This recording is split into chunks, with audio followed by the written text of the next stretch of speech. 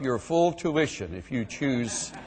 Now, I'd be delighted. We're not going to do that, but I'd be delighted to do that. And since we can't, you might see this student that won all that money back there and see if he'd help you make it happen. It's always fun to be back and to see fresh faces and other faces who are a part of the chapel service. This is a place full of memories for those of us who spent years here, and it will be for you, if the Lord leads you here, some of the best memories you'll have for the rest of your days. In every calling and in every career, there are certain, shall we say, occupational hazards. And the ministry is no exception. In ministry, perhaps with that in mind, we might call them besetting sins. By that I mean those areas that we're prone to fall into more easily. Those temptations we tend to yield to a little more often than we even want to admit. Two come to mind, and they are perhaps the most familiar to us in the ranks of ministry. We wrestle with them, and you, as you are involved in a life of ministry, will as well. The first one is the more popular or the more commonly found of the two, and it would be hypocrisy.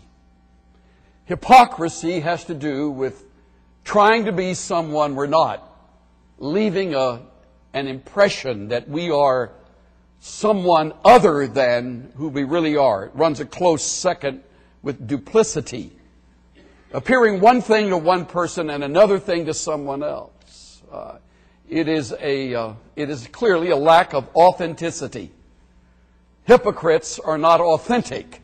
That is, when we fall into hypocrisy, we are inauthentic in our lives, in our words, in our responses, our actions. People who are hypocrites busy themselves posing. Now, the second and the more subtle of the two is envy. Envy has to do with wishing we were in someone else's skin, or somehow in either subtle or not so subtle ways, putting other people down who are truly demonstrating strengths we may not have, wish we did, or virtues that they have cultivated better than we, and therefore we fall into the very common habit of comparing. Hypocrites pose. Those who fall into envy compare. In a unique way, the Lord Jesus gives a test to His most strong-willed disciple. And it happens in a section of Scripture that the hurried reader would probably pass by, rushing from the resurrection onto the scene of ascension, out of John and into the book of Acts. But I'd like us to stop there by this ancient body of water that is 13 miles long, 7.5 miles wide, and about 32 miles around, along the familiar shoreline where some of these same disciples had their beginning with Jesus. It is here in John 21 we find Jesus making His third appearance to these men whom He loves and has loved them to the end. And He's looking into the eyes of 7 of the 11 faithful who have proven themselves not so faithful in the recent hours. Stop and remember. When you get to John 21, Jesus has been raised, but they have not yet caught up in their emotions. They're still confused. They spent 3.5 years having left the nets or left their business or left the familiar world of their young adulthood and throwing themselves into this new calling. They have followed Jesus and watched Him teach and watched Him heal and do remarkable miracles and, in fact, be criticized and finally arrested in the garden when they all forsook Him and fled and nailed to a cross and left to die. So these men come, even though they've already seen Him a couple of times, they come with sort of a low-grade depression, if I read the scene correctly. They're disillusioned. They are unemployed. They are displaced. Their master has told them he's not only going to die, but he's going to leave them. And it is almost as if their dreams have gone up in a whoosh. And their hopes have been dashed. So, not surprisingly, these 7 who are named for us in verse 2, 2 are not, but the others are. There is Peter, and there is Thomas, and there is Nathanael, and there are James and John, and 2 not named. But the 7 have come, and Peter says, almost with a shrug of the shoulders, I'm going fishing.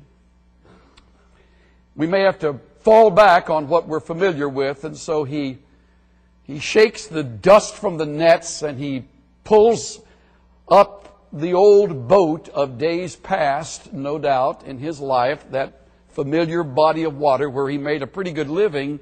And the other 6 say, we're going with you. So they push out to sea. It's toward evening and they fish all night. As a matter of fact, they not only fish all night with the casting of nets, they catch nothing. According to the end of verse 3, there's nothing to show for their effort. And the sun begins to peak over the horizon as they sigh and exhausted. Some of them have by now, no doubt, sat back down and thought, hey, we can't even catch fish like we used to. I have never fished all night. I have certainly fished and caught nothing. But I have never cast nets through the night. I've only cast nets to get the bait, but I've never fished with nets, and it must be an exhausting thing. And I'll tell you this, when you catch nothing and you have fished for a long, long time, the last thing you want somebody to say is, you haven't caught anything, have you? And that's exactly what they hear from the shoreline about 100 yards away. It's a shadowy figure. He says, hey, fellows, you haven't caught anything, have you? Their answer reveals a little impatience and maybe some impudence. No! You can just kind of hear it ringing across the water as maybe in one voice they answer back. And then this stranger says to them, cast your nets on the other side, on the right side of the boat. Surprisingly, they don't argue. They, by now, are desperate enough to try anything, and casting their nets on the other side, it is remarkable. Later in the passage, verse 11, when they've taken the time to number the fish, there's 153 of them, and they're called large fish. Let's say they were 3.5, 4 pounds. That's over a quarter of a ton of fish. There's a lot of fish.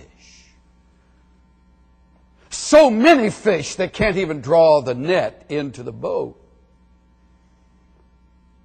John leans over to Peter and says, "St,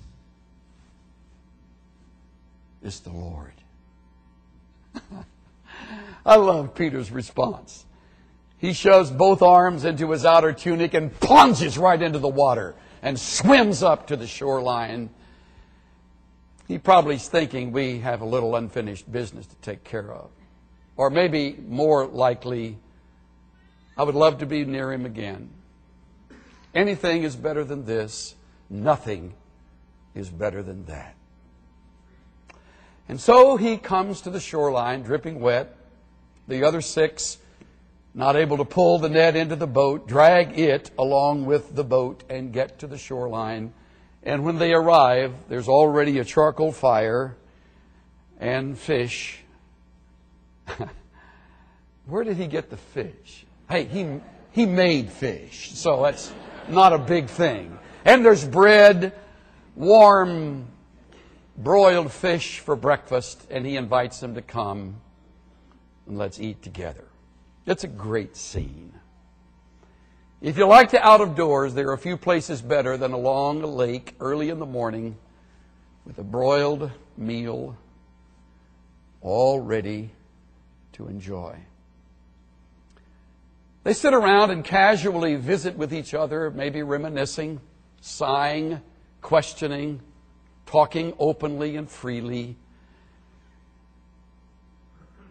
And then Jesus begins a verbal test. The first test is on hypocrisy. The second test will be about envy. Peter passes with flying colors the first test. He didn't a few hours earlier back when he said, though all these others may fail and fall, I will be true to the end. You don't find this in Peter today. Not this morning. Not after the denials. There's no hypocrisy here. Jesus rivets his eyes on Peter and begins the dialogue. Verse 15. Simon, son of John,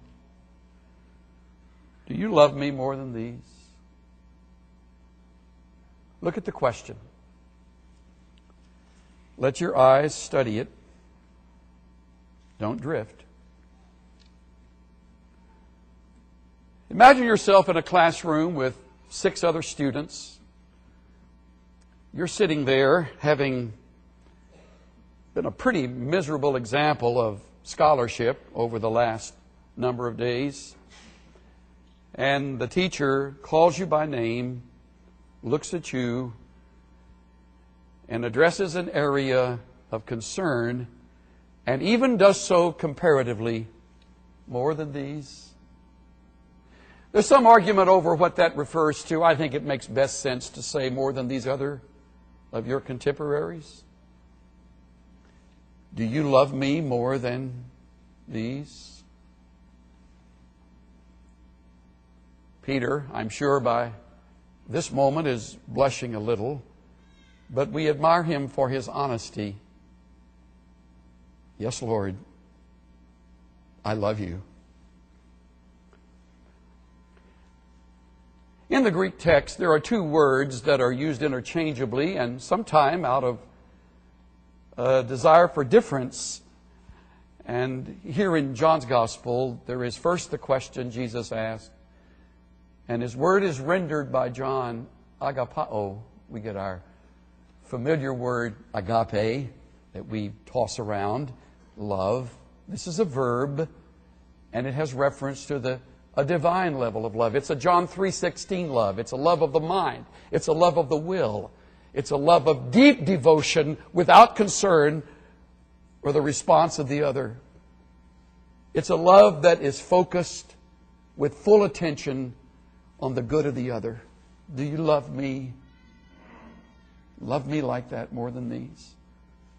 Peter's answer is rendered in another term, phileo. It's a word for fondness and affection. Both mean affection, but there's a level to agapao that phileo does not reach most often. And Peter answers, I'm fond of you. Now, admittedly, they're conversing in Aramaic. We have Mel Gibson to thank for that reminder. They've been talking in Aramaic. That's the vernacular, so Aramaic would not be that specific. Perhaps the same word is used if this dialogue takes place in Aramaic. But John, who is the writer, hears the inflection in Jesus' voice and watches the body language and sees the eye contact And when John has a choice under the Spirit's inspiration to record the dialogue, he specifically uses the verb for that kind of love when Jesus asks it, and this kind of love when Peter answers. I'm fond of you, Lord. Jesus very graciously, without one word of shame, with no rebuke, says to Peter, look at the response. Tend my lambs. What a great relief that must have been for a man who had failed, and failed so miserably and so publicly, and failed on the heels of his own proud overstatement and inflated pride of recent hours. Tend my lambs. Peter probably thinks by now the test is over. Whew. Jesus says the second time to him, do you love me? He takes away the comparative part of the question as he looks deeply into Peter's eyes, and he says to him, think again. Go deeper. Is there a love for me that is at this level? Forget the others. There's no more of these in this second question. Do you love me? Peter, now blushing again, responds, yes, Lord, you know that I love you. Phileo. The same interchange, same verbs rendered by John. Peter comes back with, the best I can say is, I'm fond of you. I'm drawn to you. I swam quickly toward you. We have a closeness. But if I may add this, I can't commit to a level that I know I haven't reached. That's authenticity. And of all things, he asks him the third time, Simon, son of John, are you just fond of me? He uses Peter's word, or at least John renders it that way. And somehow, in the Aramaic, as they spoke it, it was clear to Peter that Jesus had lowered the level when he said, are you just fond of me? I love Peter's response. He begins with a little theology. Lord, you know all things. You are omniscient. You know me from beginning to end. You know my waking up and my lying down moments. You know when I misspeak. You know when I have failed. You know my past. You know all about the last 3.5 years. How many times I spoke too quickly and acted too rashly. You know all things. Then he adds, you know that I'm fond of you. 2 words for know. One is a word of academic or intellectual knowledge. That's the first one, oida. The second is gnosko, to know by experience. You know from experience, Lord. As John renders it, that's the best I can say. And Jesus very graciously responds, tend my sheep. Isn't it wonderful that Jesus doesn't look at Peter and say, well, after all these years and all the things I've taught you, can't you at least come up to the level I'm expecting? There's none of that. We're the ones who do that. We're the ones who shame people. We're the ones who lifted that bar just above what anybody, including ourselves, can reach. Not Jesus. He saved his face, and he gave him a 10 plus for authenticity. Good for you, Peter. A number of years ago, I was invited to speak at a school in Florida. It was at that time sort of at its height in student body size. It had been founded by a sort of self-taught man with gifts of evangelism and discipleship, and the school was just running on all cylinders. And I had the joy of going when the school was at its height. About 2,200 students, which is large for a Bible college. Certainly one in that area. And it was, however, on the heels of a failure where the president and founder had run away with one of the students, left his marriage, left his family, and left the school to pick up the pieces. Faculty is fractured, and there's a break in trust, and by now the integrity is on the block. I met the man who was doing his best to take the former president's place, happened to be the president's son. And he met me at the airport. Never forget it, when I got off the plane, I called his name and I said, "Hi, I'm Chuck." He said, "Hi." Called his name. I said, "How you doing?" "Fantastic."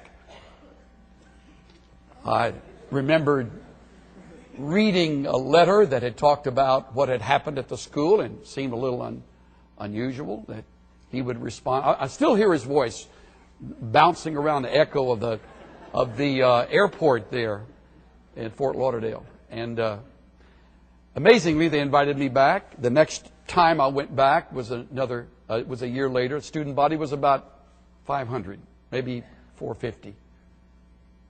Way less than half the size of before. And I stepped off the plane, called his name. I remembered him. And, "How you doing?" "Fantastic. We're going to turn this thing around. This is going to be great." And that particular visit, I met with the faculty, and by then they were half the size, and some of them were considering leaving, and the morale was at an all-time low. I went back a third time, and the student body was not quite 200, and the school was clearly on its way down and out. And I met him at the airport, and I said, "How you doing?" I'll never forget his response. He said, "Come here." So I walked over to him, and he wrapped his big arms around me, and he whispered, "I'm growing and I'm learning, but I'm not fantastic." I could have just kissed him for saying that. I didn't, but I said to him, I said, "Good for you. Now you're talking." 10 plus for authenticity. You rarely are doing fantastic. So get rid of that word. That's a silly word. You're often growing and learning. Practice that. Jesus, I'm growing and I'm learning, but I'm not fantastic. I'm fond of you. I think in it is, I'd love to cultivate what we once had, now that I've been where I've been. And I know our time is short, but I hope you read that in my answer. Jesus says, "Tend my lambs." So by now, Peter must be encouraged. So to cut to the chase, Jesus then looks at him and says, into verse 19, "Follow me." Remember, there are two tests here. The first one, high marks, it's done very well. Now the second, follow me. One simple Greek word. Interesting, it is a second person singular, present imperative. Singular meaning, I'm not saying this to the 6 of you, I'm saying to the 7 of you, I'm saying this just to you, Peter. You, me. Keep on coming after you. Keep on following me. You, Peter. I take it by now that Jesus has stood up and started to walk away down that shore.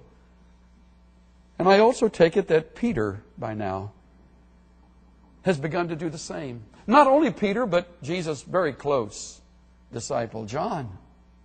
In fact, Peter looks over his shoulder and he sees the one whom Jesus loves. And he sees him following. And so Peter, looking around, says, "Lord, what about John? I mean, you're asking me to do that. I mean, fail the test." Jesus' response is magnificent. It's always magnificent. Jesus said in verse 22, if I want him to remain until I come, what is that to you? You, me, keep on following. Same verb, same word, same tense, same mode.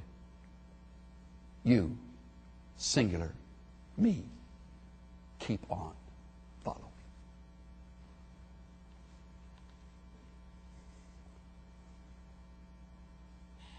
I left out a very important part before he says that command the second time. Verse 22, if I want him to remain until I come, what is that to you? Which we would say today, paraphrased, it's none of your business. You, me, keep on following. You see what Peter did? He compared himself with another. You're asking a strong and hard and demanding thing of me. What are you asking of her, of him, of them? You're not careful, you'll do that throughout your ministry. You're putting me through all of this. You're expecting this from me. Look at how easy he's got it. I mean, I studied just as hard in school. I worked just as hard. Sometime you'll have to admit, harder than so-and-so who, after graduation, enters a ministry that becomes well-known and, of all things, very popular across the country. And here you're slugging it away, doing your best, following him. In unguarded moments, if you are not careful, you will be submerged in envy. So I find in these few verses 2 or 3, I think, timeless principles. And let's close with them. The first takes us back to the fishing all night, and then the net's going on the other side of the boat, and they're catching a huge amount because they were willing to take his orders. So let me give you the first one. When the Lord offers an opportunity to change futility into fruitfulness, be open to change. When the Lord offers opportunity to change futility into fruitfulness, be open to change. We got to hand it to the disciples, some of whom were experienced fishermen. When that stranger says, cast nets on the other side, they cast them on the other side. And their whole night of futility was changed to a quarter of a ton of fish. They were willing to do it. Some of you are on the edge of attending school at this place, and you're weighing all the options. Don't weigh them too long. Don't hesitate too long. Plunge right in. When you sense it's his plan, plunge in. Go after it. Like Peter plunging into the water. When he realized it was the Lord who was giving those instructions. If it's the Lord leading you to say yes, don't even think maybe. Certainly don't think no. Be open. Fruitfulness invariably accompanies the Father's will. Fruitfulness like you've never known. Second command, or second principle. When his plan is to move you into a new and challenging direction, expect a period of soul searching. With Peter, it was 3 questions asked in front of his peers. With you, it may be long nights and some sleepless ones as you are wrestling with direction. May not be as clear as the one sitting next to you.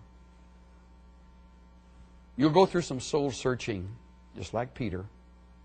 Stay real. Think it through.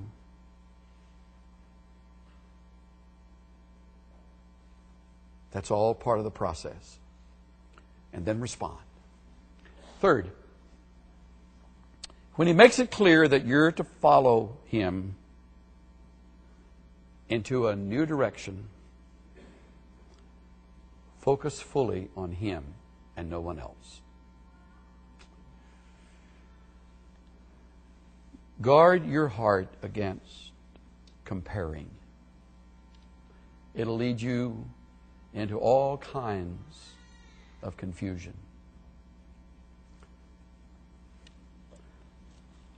There are some of you here who are not just now beginning to think about coming to the school.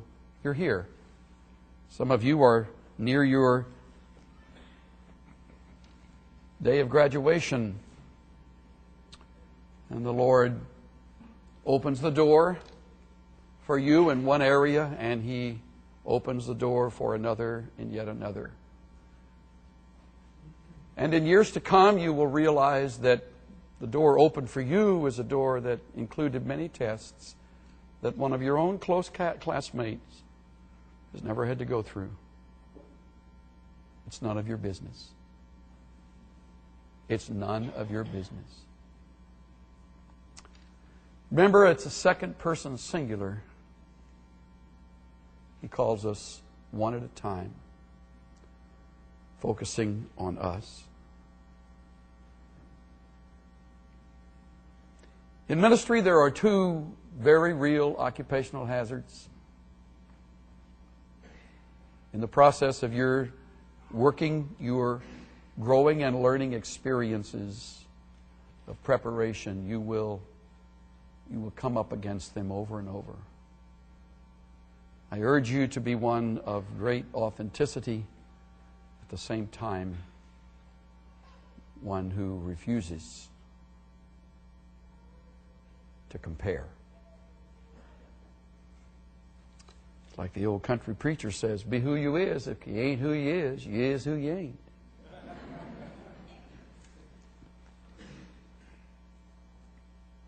I would have never dreamed my life would have turned as it has.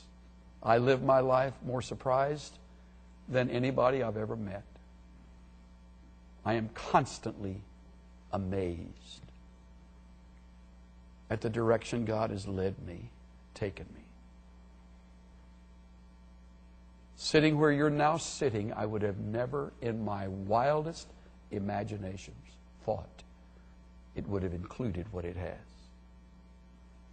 My worst days in the process occurred when I yielded to hypocrisy and envy.